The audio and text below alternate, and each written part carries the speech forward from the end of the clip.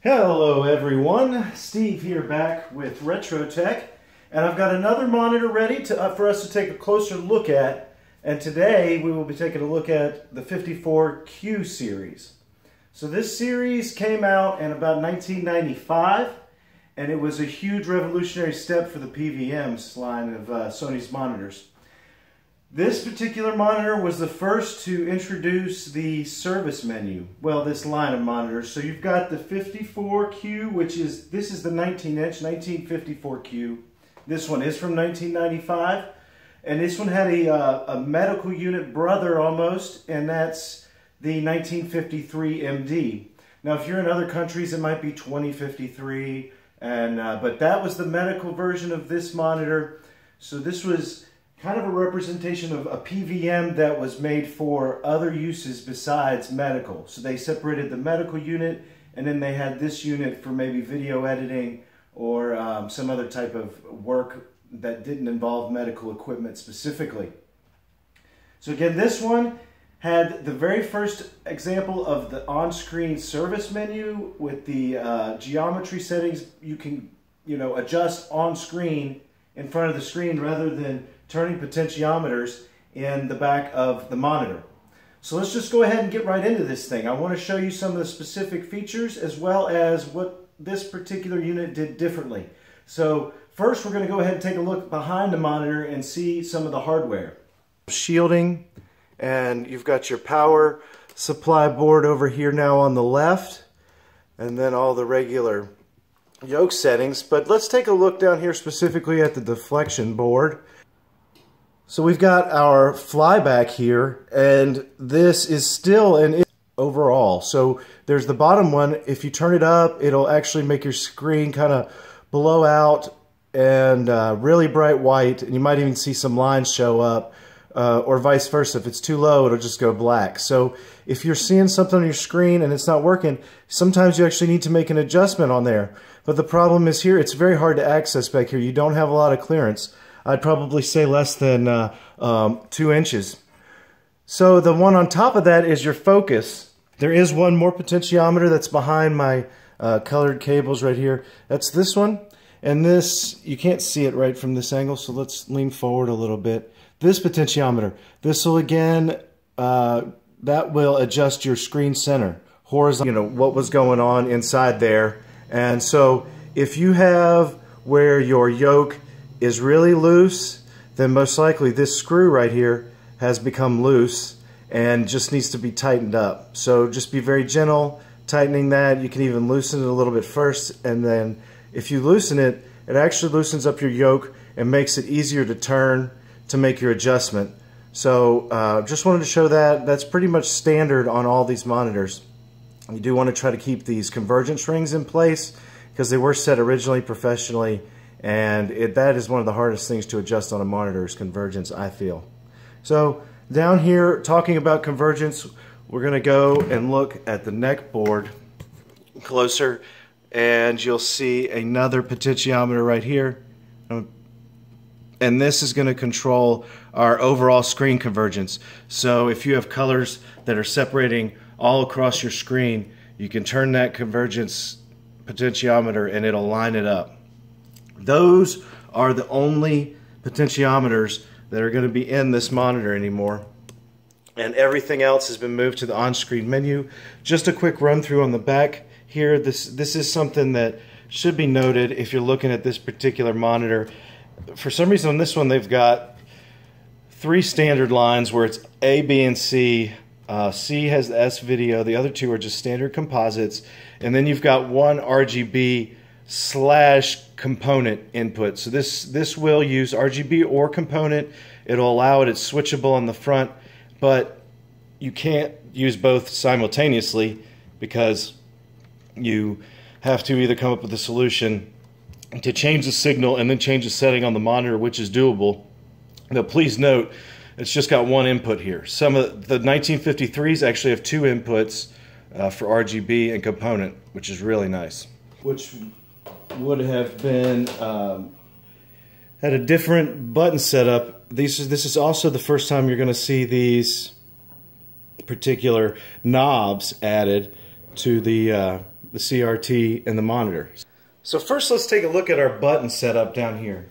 We've obviously got our power button, which goes in and out like any other, and if we get a power signal, we get an LED indicator there. Now if you see this remote, if it says an orange light shows up here, then there's a setting where it's on remote settings, and you just want to try to turn that remote setting off. That just means that it's someone at the past was using it in remote sequence with other monitors and maybe had a remote control unit controlling a lot of the adjustments from somewhere else. First we've got our volume knob, and we've got a contrast knob and a phase, a chroma, brightness, and aperture. So just to note, settings such as S-Video and even component, then you'll be able to use chroma, and then phase and aperture are really more for composite signals, trying to clear them up, so they might not do anything on some of the other buttons. And talk about them. So you see obviously up top it says line A, line B, and line C, and then under that it says RGB, component, SDI, line/RGB, and X sync. So if you just saw what I did, so example, whatever is lit up is the line you are on. So if that's the only one lit up, that's the A line, that's the B line, that's the C line. There is no SDI card installed in this monitor, but from the manual it says there was an option to add that. So that's not going to be very common. I've never seen one come with the SDI, but that is what that means. So most of the time you're going to ignore that one. But for example, to get it in RGB, you have to first have it on A, and then you have to go down here and you have to put, see what it says line/whatever, RGB for example? That means you have to push that RGB to turn on RGB, and then you need to, if you need use the sync, you'll have to have that pushed in too. So this example is a setup for RGB. If I was using component instead, I could use the same setup for that. If I did not need sync, for example, then I could turn the sync off and I could use my component and my line button, and that would be the only one pressed in. So just keep that in mind. That's how you use your setup for your inputs. The bottom down here has our degauss button, which is just a standard degauss. Then there's some other calibration tool settings. So you've got a blue only, which if you press it will only let you see blues, which kind of shows up as just grays. And that helps for grayscale calibration of colors. We've got an underscan mode that allows you to go to an underscan size on your screen.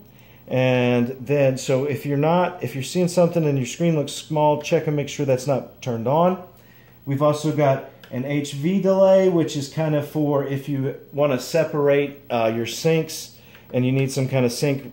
I don't really use that normally, but that is what that does. And then you've got a 16:9 feature, which, like I said, this was for use in video production more, so this is a 16:9 photo. It'll actually squeeze your picture down, which is pretty useless, but that's the way it goes. And then you're going to enter the menus here by using this menu button. Let's back out and take a look at the screen. We'll still go ahead and go through the patterns for you of how to do it. We're going to go back to our test grid and we'll start from here. So I will kind of turn off, or try to turn off the inputs if I can, so you can see the menu better. But again, we'll press menu. On here we can set up our chroma, but we aren't going to do that. That's done with a light probe, I believe. And then everything else, the user configure, that's where you might turn on your remote settings. And you can do some other smaller controls, but this one is pretty important. So we talked about in the past adjusting your color temperatures. If you want to adjust your gains and your biases, so your gains are going to be like your color intensities, and then your bias might be the grayscale of each color. So the gain, you know, if you need to do a little color adjustment, you can go in there. But this is the actual color temperatures. Again, we got the 6500 and 93 that's in nearly all the other monitors. I have it on the 93 because that's my favorite. And same way as the other menu, to get into the sub-menu, we're going to press degauss and enter at the same time while we have that up. And let's go through our settings again. This is, so if we go up and down, we press menu to go up, we press enter to go down, And let's go, I'm sorry, menu to go down. So it's the opposite of that. Menu, press that to go down, and enter to go up. And we're going to start here and look at our settings. The first, let's just concentrate only on the first 17 settings, because those are the only ones that are going to be of most importance here for 95% of the time making adjustments on your monitor. The first one for me, I'm using 60 hertz frequency, so I don't need the 50. I need to get to the first 60, which is my horizontal frequency, and that's my centerness. That is the center horizontal adjustment on my screen. So if I press up, I increase that value and my screen goes that way. If I press down, my screen value goes that way. And if you notice here while you're moving this, you'll see, let me show you, an arrow block that will point to whatever setting is set in the menu right now. So if you need to make a one-time adjustment for a single game, you can do that and then press the input you're on button again. It'll take the menu away and you can just use it temporarily, and you can turn the monitor off right now, or you can press degauss and it will actually send it back to whatever setting is stored inside the menu. If you're making a permanent, if you're making a permanent setting on here, then to write that setting, you're going to hit the enter button. When you've made your adjustment, you hit the enter button. I'm sorry, not enter. You hit degauss. You hit the degauss button. You'll see it display right on the screen. And if you hit it again, you'll see a star show up next to your number right here, right above the right. So you hit that twice quickly, it writes that into memory. And that's how you make an adjustment and keep it. Then you can go up from there and you can go to the next setting, which is video phase, which is a little bit, it's just the same thing as horizontal frequency. You have a lot of control over your horizontal centerness on these monitors, so you can get it dialed in correctly. And same thing, to write it and change it, it's all through up and down arrows and degauss twice to write your value. And if you don't like a setting, again, I said you could get out of it and hit degauss and it'll go back, or just turn it off and turn it right back on, and it'll go back to the original settings, pull your menu back up, and start working again. Number 6 starts our vertical size on there, and then our vertical center is next. So you can see that move down the screen and up the screen. And then our next setting is the, again, horizontal size. And okay, so now we're going to get in here to our corner adjustments. First, we've got pin phase, and I'm just going to show you that's this 9th setting here. You can see what that does. That's more that hexagon trapezoid, where we're trying to get the screen moves this way towards it and backwards. So if there's something really crazy looking on the screen, check this to try to get it balanced out correctly.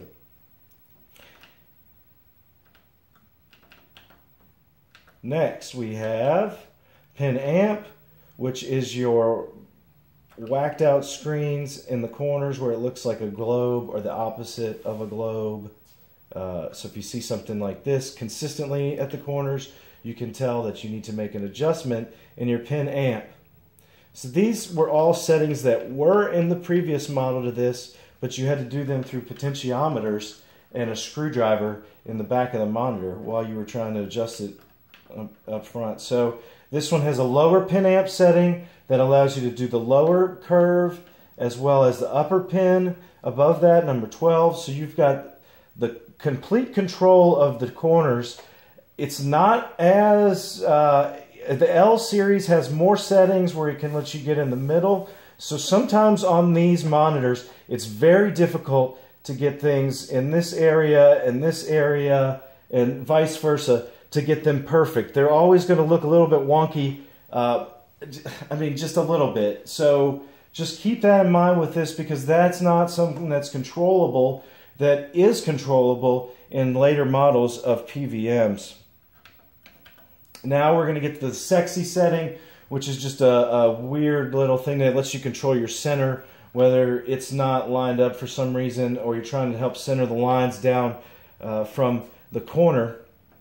And that's the sexy setting. Vertical linearity. So let's change to a different screen here for a second and look at these circles. Linearity, there's some monitors will have 2 linearity adjustments available. This one only has a single one where you can go up and down on that linearity to try to help. And you're trying to make your circles as round as possible. You don't want any ovals, but that's the goal of linearity, is to try to help you get all your circles here lined up in a circular setting.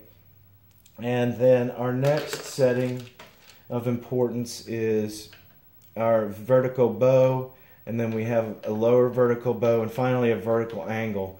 So let's start working. We're going to need to do the rest of these settings from the other screen. Vertical bow.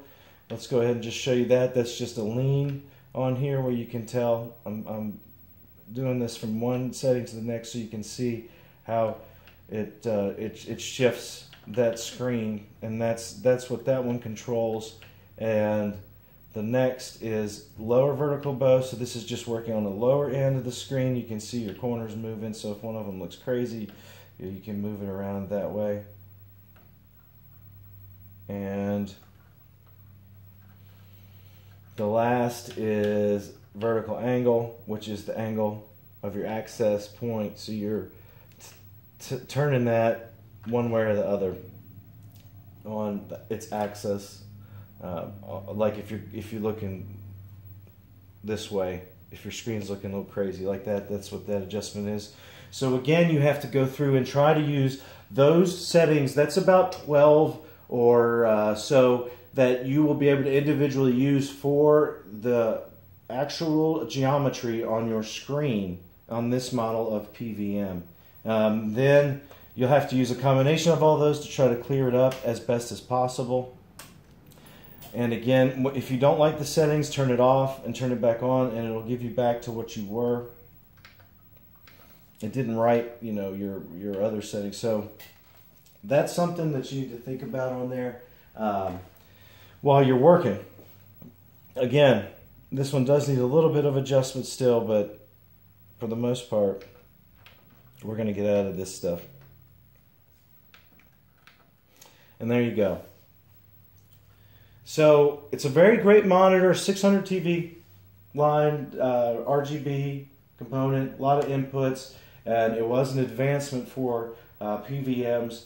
But that's just kind of a close look at how to get it adjusted correctly, your screen quality. Everything else is pretty much standard to PVMs. I hope you enjoyed this video, and please be on the lookout for future features on single monitors as well as other CRT content. Please give the video a like if you enjoyed it, and have a great day.